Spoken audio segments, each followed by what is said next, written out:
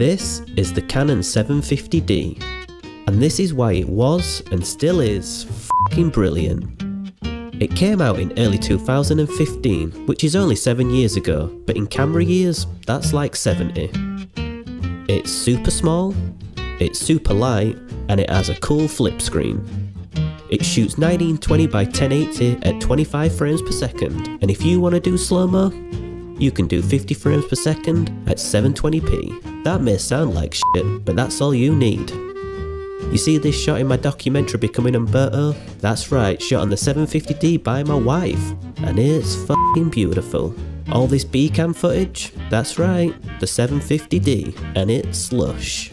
Are you the sort of person that just wants to film vibes for Instagram? Well, the 750D is the camera for you.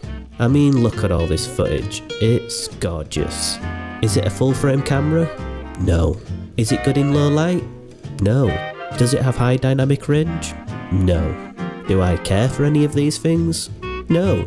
Can you take photos with it? Yes. Are they any good? I don't know because I don't shoot photos. Will I be using it for any future shoots? Well, no. But that's because I've got the Blackmagic Pocket Cinema Camera 6K Pro. But do I still love it? Yes.